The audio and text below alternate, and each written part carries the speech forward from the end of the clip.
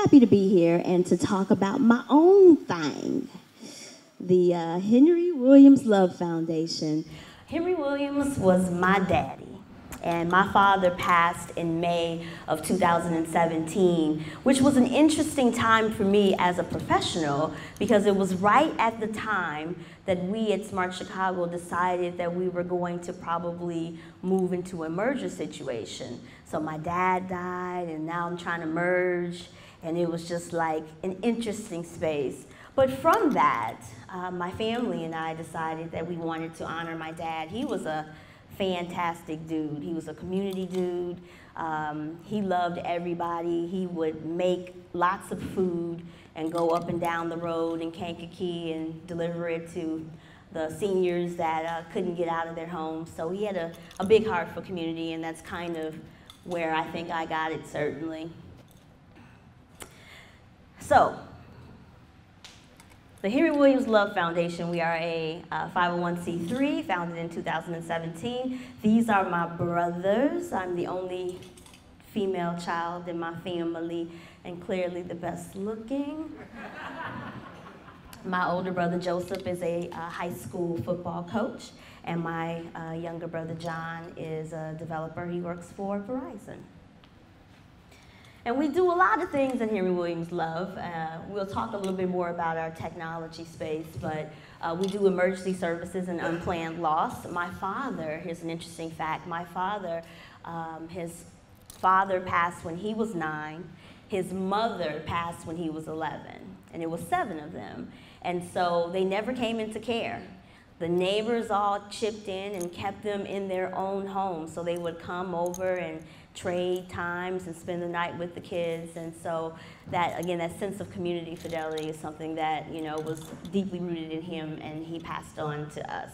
We also do community advocacy. We do women in culinary arts. My grandmother was a fantastic chef before she passed away. We had a small restaurant in the Bellwood area.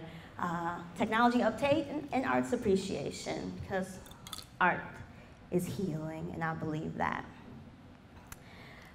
So we have a problem here in the technology world.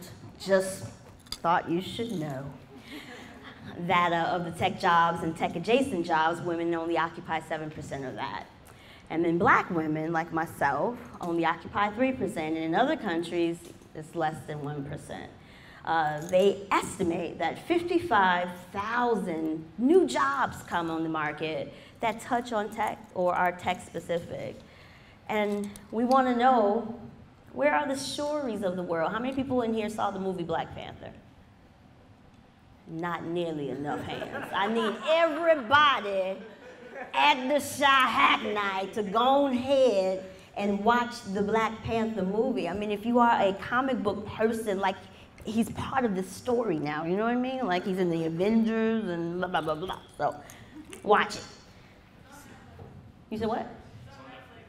Perfect Netflix and chill movie. You know what I'm saying? Like, have some Black Panther, talk about diversity and disparity. It's a good way to get it in, I'm telling you. But outside of all of the things that we know about women in tech and black women in tech, there's some other things happening, especially in the black community. So the APA defines trauma as an emotional response to a terrible event like an accident or rape or a natural disaster. So we have common traumas, and all of us in here have experienced some level of trauma. But in lower socioeconomic communities, black and brown specifically, there seems to be a disproportionate amount of traumas.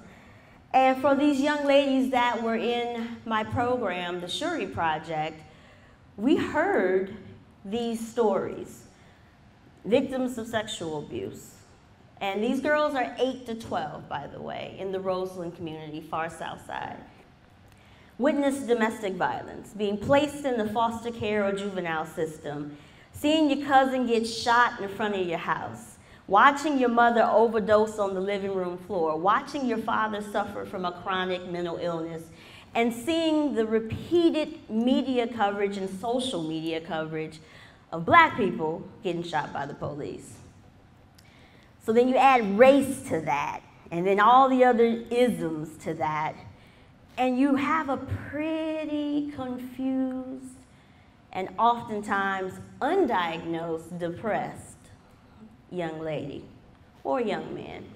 So what happens to the girls, like when they face all of these complexities? And let's be honest, like I'm a clinician by trade and a technician by passion. So there's lots of folks that work with children that don't have that duality. So when you're bringing these children into your programs and into services, and you don't understand like human behavior and clinical issues and how that impacts with trauma, we are doing these programs and wondering why nothing is changing in these communities. It's a question that I ask myself all the time. So, we created this thing because I watched the Black Panther movie like 5 times, right? And not just because it was, a good movie, because it was, but I was so fascinated by the character Shuri. Shuri is Black Panther's sister, and she ran the tech and engineering lab in Wakanda, the pretend land where everything was all right. And she was so energetic and articulate, and she was funny, and she was smart, and all of these cool little inventions, and it really spoke to who I am and who I was as a little girl, because my father was one that pushed tech in our household. So I had the speak and read, the speak and spell, the speak and math, the speaks and whatever. I had all of the computer equipment. My father, worked as an engineer himself, so we had access to things that weren't even on the market yet. He also was a maker, a tinkerer, so I learned how to make airplane propellers and all type of, I had a weird childhood. It was fun though. So we learned all these things, and Shuri reminded me of myself. So we created this project called the Shuri Project. I had the absolute pleasure and advantage of working at Smart Chicago, where we created a project called Youth-Led Tech. So we had some experience running youth programs and this technology mentoring program. So I wanted to take kind of a specific look at how we can impact girls. Because in the Youth-Led Tech program, we did boys and girls. But certainly there was always these moments where we had to separate the two, because the girls and the boys had very different issues. And we felt like we needed to do something really specific for girls, especially because of all the disparity and disproportionate opportunities that exist for them. So what is the Shuri Project? It's a program that I created. It has 4 major goals: to improve communication and interpersonal skills, to improve general and digital literacy and increase technical aptitude, to increase workforce development skills and exposure to tech careers, and to keep girls safe while improving their overall health. And that's a lot to do in 6 weeks, but we were pretty successful in doing it. So the Shuri Project has a curriculum that is very organic. So there's some baseline things that we do, and then there's some youth-led things that we do.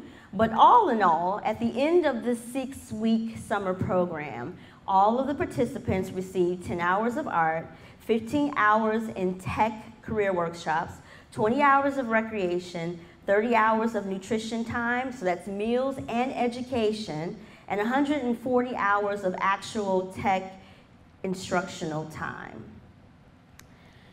Now, you've probably heard of lots of mentoring or tech skill programs. There's a lot, they've popped up all over Chicago. You too can be a coder, and so we did not want to brand ourselves or present ourselves as a coding program. Because yes, we did dabble a little bit in coding, but we dabbled a little bit in everything. But what made our program, I think, most important is this emphasis on the person. So it was not just about drilling down into this skill building moment for them, but drilling down to who they were in this moment as little 8-year-old and 12-year-old girls.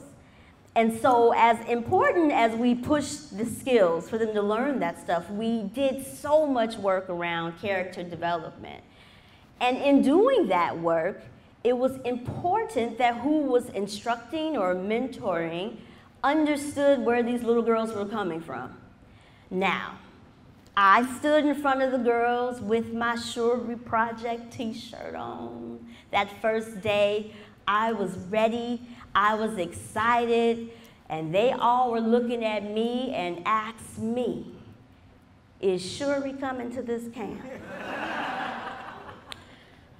And I said, well, not exactly like the inner Shuri, you know, we're gonna speak to, and they were like, okay, if we can't get Shuri, Cardi B, is Cardi B available? And so it's important as we continue our journey of education that we're with children, that we're able to connect with them. So of course I was able to turn the Cardi B, the Nicki Minaj's, the Drakes, and all of the things that are kind of centric to their current mind state into educational lessons and that touch tech, and some of them that were very specific to tech.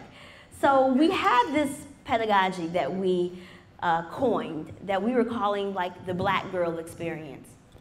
Because I was a little black girl once, and when I was a little black girl, despite living in a pretty, you know, middle class black neighborhood, I wasn't light skinned, so I got teased a lot for having darker complexion skin. My father was very, very dark skinned, and so he got teased by the kids on the block for his color and complexion. We got teased about our hair, if your hair wasn't curly, if it was too high, if it, you know, was straight. You got teased if your socioeconomic status wasn't appropriate. We had family members that were involved in crime and gangs and all of these things that we talked about on the trauma slide. I had experienced that, and if you had not experienced that, and you go before children who, although they are 8, are far, far more mature because of their life experiences. Talking about what we're gonna learn today is Ruby on Rails is probably not gonna work out so well for you. So the black girl experience was intentional instructional design for the Shuri Project. We hired black and brown women to teach the classes. When we did have male speakers come in, Derek graced us to talk about hacking. We had to do a lot of pre-teaching to the young ladies to say, don't beat up little Derek, okay? He is giving up his heart. He's from Shahak Night. Look it up on the internet. He is famous in these civic technology streets. Love him, please, children. Okay, all right. So it was important that we had women that were standing before them that could speak to them, that could show them, that could use their own life experiences to tell them how they got over. Because representation is key. The one thing about black children and brown children in these neighborhoods, and you're asking the question like, you know, there's so much opportunity, you can go to all these programs for free. I never had these programs for free when I was growing up. Like, why isn't things changing? That's because they don't believe that it can change. Because the people that are talking to them about it being possible don't look like them. And they don't act like them, and they don't eat the same things that they eat, and they don't live where they live. So when you have people coming into your neighborhood telling you you can be everything that you want to be, baby girl, and you don't really understand the depths of the trauma. You don't understand how you are sitting in a classroom and you're looking during your geeking out time and you're looking at a scroll, a news feed, where our current president says something that makes you feel like you don't matter, that being a black girl in Chicago doesn't matter, then to hell with Ruby on Rails, Python, R, and everything else. Because if you feel like you don't matter, then nothing that you do actually is going to matter. And then what happens is you fall into these careers as a matter of necessity, not as a matter of choice. And we wanted to provide these young ladies with choice, using the black girl experience as a way to kind of weave through all of the muck. She's so cute. I like her hair. It's kind of like mine, but mine has got a whole lot more gray in it, my child. So these are my girls, the Shuri Project. We transformed a sanctuary of a church into a learning experience. We were so graciously accepted into the New Life Baptist Church in the Roseland community. They opened up their sanctuary and their entire building so that our girls could actually learn. So between the ages of 8 and 12, she is our youngest at 8, and she was our oldest at 12. And all of them completed the program. And similarly to what we did at Youth-Led Tech, we kept that going because a motivating factor for participation, I mean, for as much as y'all like coming here to the Shy Hack Night, some of y'all is up in here for opportunity, right? You are coming for the opportunity. They too need to show up for some opportunity, so we made sure that they had something to earn. So we were able to do some crowdsource fundraising, thank you to all my supporters, and got computers for the young ladies. So they learned on laptops, they were able to earn those laptops if they completed all of their learning objectives. One of the most important portions of this program is about public speaking. As evident by me standing up here, I don't have no problem with that. But most of them do, because when you carry yourself small because you live in a world that makes you feel like you don't matter, then you don't ever want to share your voice. So on the first day when we told them that we do a demo day and they were going to have to publicly present these websites that they were building, oh my goodness, at least 4 of them said they wanted to call their mama because it wasn't going down. It was like, I'm not doing it.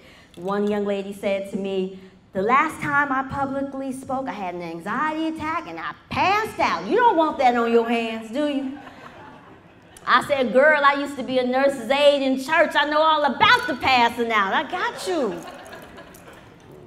You're going to be all right.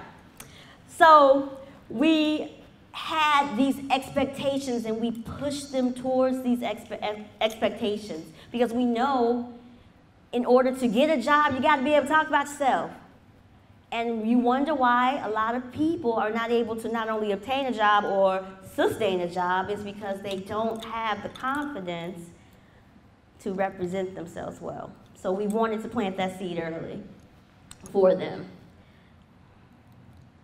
We had some outcomes. So I will have a full impact report available on our website, henrywilliamslove.org, at the end of this month. But in time for Shy Hack Night, because I am a statistician, I was able to pull a couple stats together. We did a survey, and there's a lot of other program evaluative methodologies that we instituted in the Shuri Project, but we had a 100% increase in web development skills from all the participants. A 40% increase in general literacy skills, meaning there were young ladies who started our program that had some reading comprehension problems. And through our curriculum and our instructional time, we were able to push them up and bump them up. We had a 70% increase in digital literacy skills, a 90% increase in exposure to tech and STEM careers. A big portion and a big problem about STEM is that you don't really know what you can do, especially when you don't know anybody who's done the things that you don't think you can do because you don't really know about it. So we were very intentional on bringing people in and talking about what they did for a living and how they got to what they did for a living, which was very helpful for our young ladies. 97% increase in self-esteem and self-image. One of the questions on the survey was, describe yourself. And no one described themselves as beautiful, articulate, smart, sharing, giving. All of their descriptors about themselves were midline, if not negative, all the way. 97% increase in communication skills, especially public speaking. We talked about that. 82% interest in learning more about tech. A lot of them came because their mama said they had to. But at the end, they were like, what are we going to do next? 64% increase in interest to learn more about STEM. So historically, we hear, especially around with girls, I hate science, I hate math. But we were able to introduce and explore all of STEM, which had a lot of them saying, well, what do you need to do to be an engineer? When on day one, they were like, I want to be a dancer.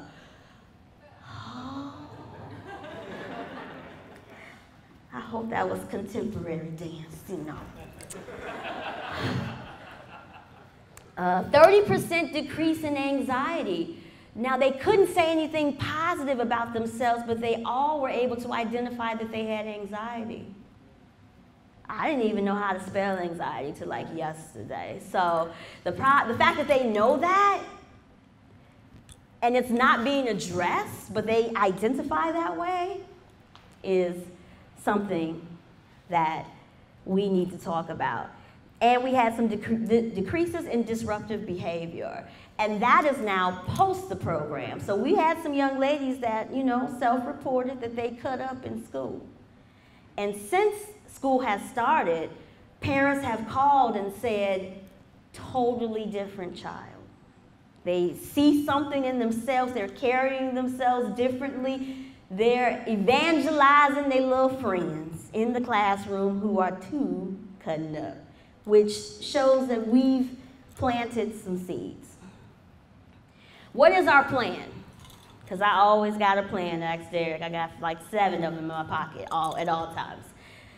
We are going to expand the Shuri Project to 5 communities by next June. That is our plan. That is what we're speaking into the universe. So anybody here just happen to be holding on to some additional funding that you just want to share with me, I am available to receive it. I am a 501c3, C-slide 2.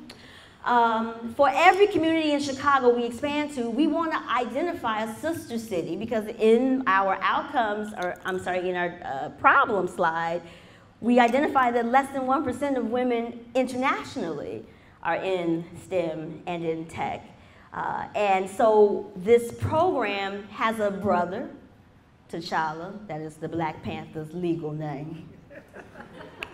I wonder, does he have to do a DBA, doing business as Black Panther? I don't know. Cook County, we gotta talk about it. So that's for the boys. And then we have the Wakanda Tech Project, which is for everybody, you know what I'm saying? And that's boys, girls, families, you know what I'm saying? Because in our program, we are open, like open source, open discussion, open instruction. Come and sit in here if you want some of this, because we know that people need some of these skills. So we are going to be expanding that internationally, and we have a board presentation in Africa in November. And if it goes well, we will see the Shuri Project in Africa in the summer. So I'm excited about that. And we're going to try to expand to 3 additional US cities by the end of next year. So we're also working very hard and have some opportunity areas identified. The one thing that I wanted to drill down as we talk about representation being key is not to say that other folks that aren't African American, Black, or however you want to describe us, can't teach tech to Black kids. That's not what I'm saying. What I'm saying is that in order for it to stick, in order for it to be impactful, and in order for it to mean something, you need to ensure that there's some representation, because without it, I believe that you're going to lose all of the work, all of the resources, all of the things that you hope to happen, I don't think that it will have as much staying power. And there are plenty of people in the city of Chicago that do tech work and do STEM work. I was just at a networking thing on Sunday with the Sisters in STEM. So there was a room full, 50 plus women who work in STEM. I think that we need to do a better job about networking and utilizing our resources. And for as much as we want, the tech equity to improve, for as much as we want people to be highly technically skilled, we can't do that unless we work better together. And so, if you are connected to a Black or brown community, because I'm both, and need someone to assist, I am here to help with your representation concerns, because representation is key. And if you want to contact me, here's all my information. This is one of my little babies, Olivia. Olivia was a fantastic 8-year-old, and she's putting up her Wakanda Forever. The Shuri Project was chosen to present a workshop at Wakanda Con 2018. So not only did my young ladies get all of this learning, they also can add conference presenters to their resume because they did the workshop. I just kind of sat back and let them do their thing, and it was beautiful. So that is my presentation. Representation is key, and I'll take questions now. Fantastic presentation, absolutely wonderful. For your education, your educators that are implementing the pedagogy, are you mostly doing that, like staffing and paying for folks to come in, or are you getting mostly volunteers? How does that work?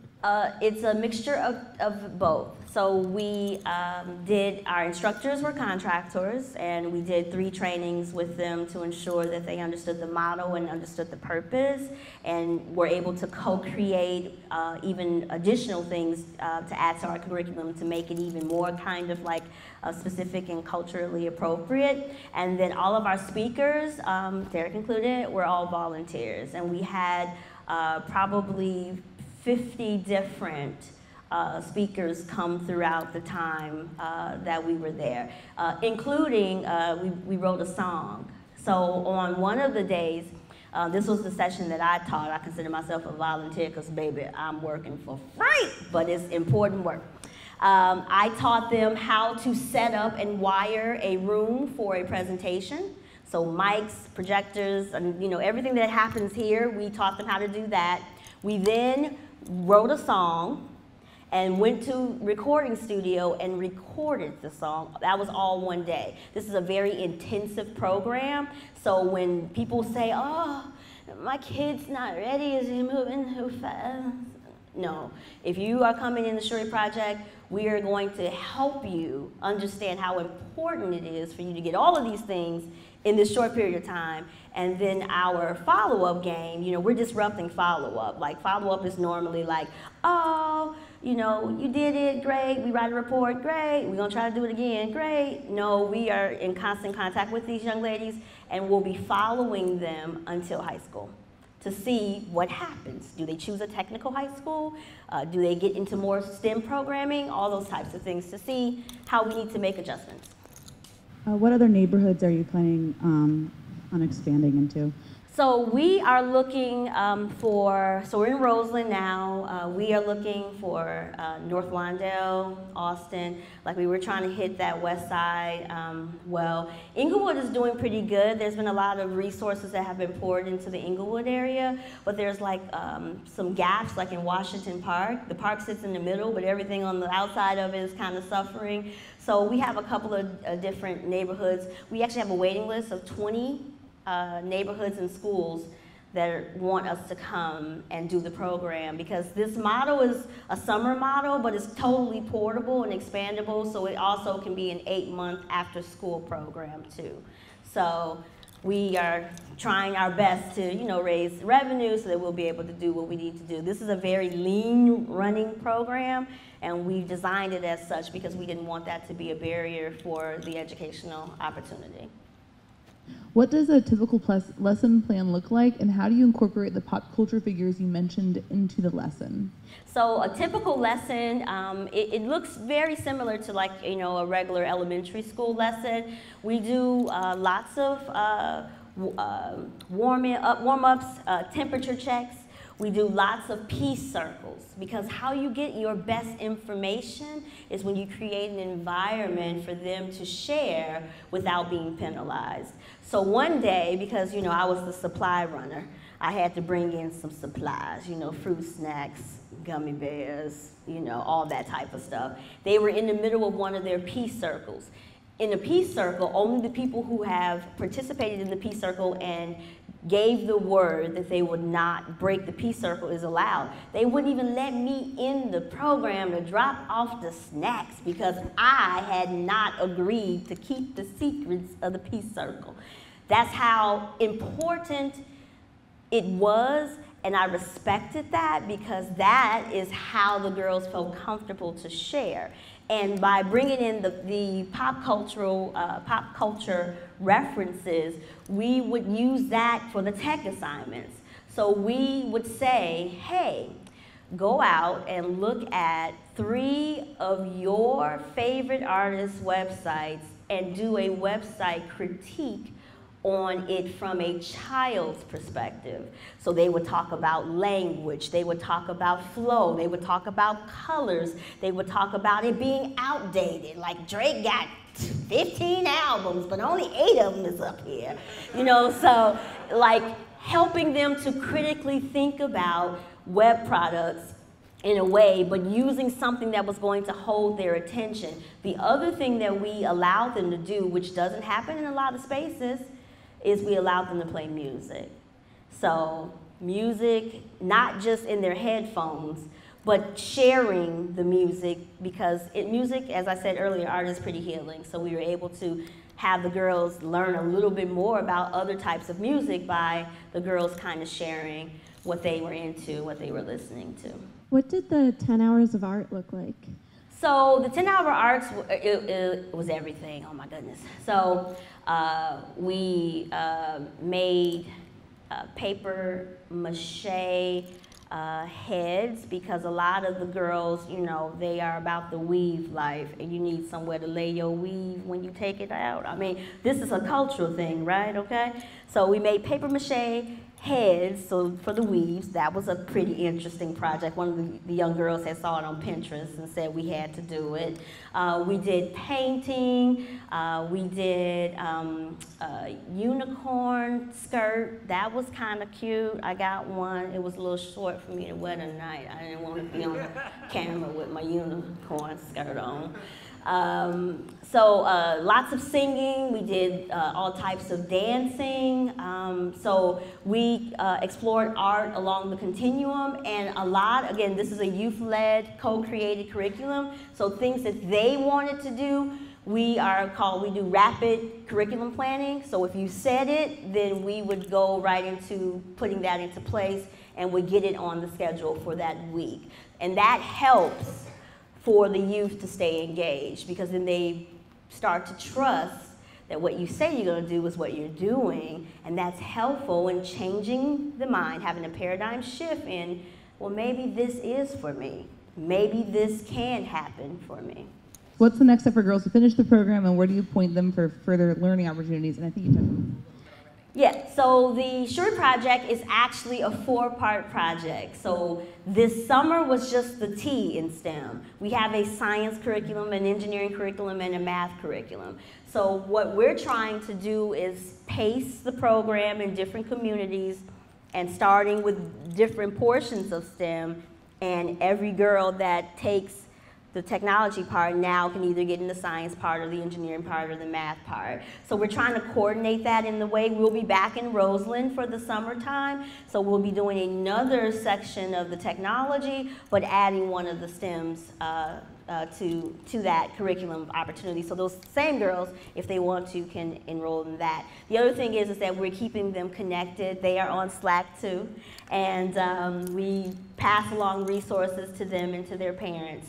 so that they are aware. You know, Hive is a good resource for things that are happening, and we are very community oriented, so we're trying to make sure that we either identify things in their community that they can get to easily.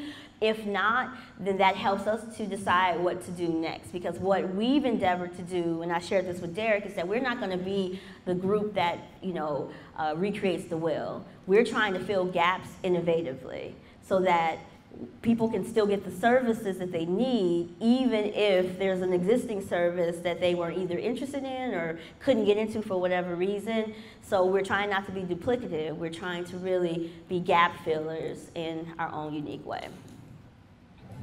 Are you going to look at different features? Yes. So on the first day of orientation, we have a mandatory orientation for parents or guardians on the first day, because again, like, it's always been amazing to me that people will drop their kids off and they don't know who they dropping them off to. So I'm like, oh no, you're gonna come in here and meet me, because we ain't gonna have no problems. We gonna make some face-to-face contact. The first day, a young lady rolled in late, and she was a younger mom. She rolled in late with her kid and a 5-year-old. And so we're talking, we're doing the orientation, we're showing all the things that we're gonna be doing. The 5-year-old busts out crying. I'm like, oh my God, what is wrong with this baby? You know, and I come from the school of, if the baby cries, just give him a piece of peppermint or something, you know, hopefully that'll distract him long enough. So I'm like, are you okay, little baby? And she was like, why I can't be in the Shuri Project? I can read, I know how to read.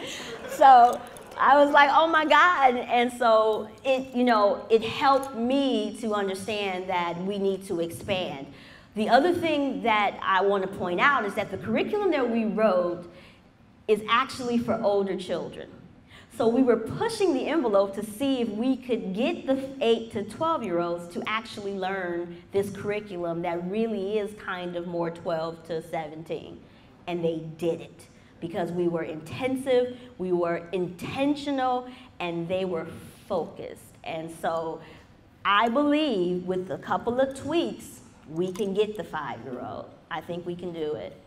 So as someone who went to school with a lot of my peers who had white-collar parents and went to work with them growing up, I didn't have that experience, and I imagine a lot of your girls also have a similar experience, where they don't have like a take your kid to work day with a parent that works at like a tech job. What kind of opportunities do you see for introducing that kind of element where they get exposure to some, like either a startup space or like some tech company, and as someone who works at a startup tech company, I think that we'd be willing to like partner, and I'm sure a lot of other businesses need to. Absolutely, thank you so much for that commitment. We took them, we had CLK Engineering, which is a black woman engineering firm. She's a civil engineer. She's done a couple of roads and buildings in the city, and we did a tour. She took them on a tour and, you know, showed them all the things, and the young lady said, we didn't even know that we could do this, because every time we see construction people, they're men, and we didn't know that women were allowed to be construction people or civil engineers from a technical perspective. So we took them to Odyssey Fun World, and they had to do engineering and physics while they were there. That was hilarious, trying to figure out how the go-karts go. You know, so we took them outside of our church environment, which was our learning launch pad, and took them to different places. But we definitely are looking for more, even more people that we can take them to and kind of, you know, do this day in the life. Because that, the exposure for, again, for as much as we taught them tech and stuff, for as much as we did the mentoring and the Black Girl Experience, that exposure piece, like that's the third piece. Like they have to know that there's something else beyond even this moment that we've introduced them to. Hi.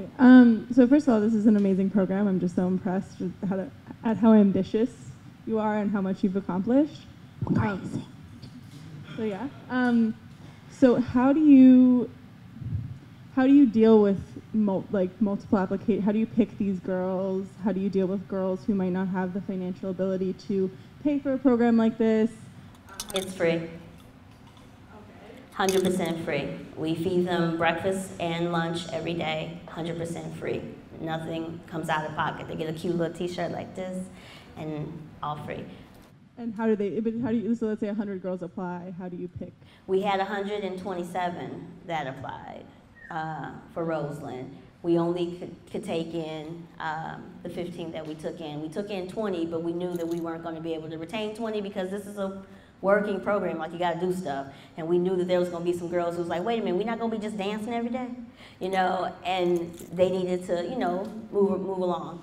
And hopefully we can get them back because, you know, the community talks. So people are like, wait, they got computers and, you know, all that's happening, right? But we did first come, first serve.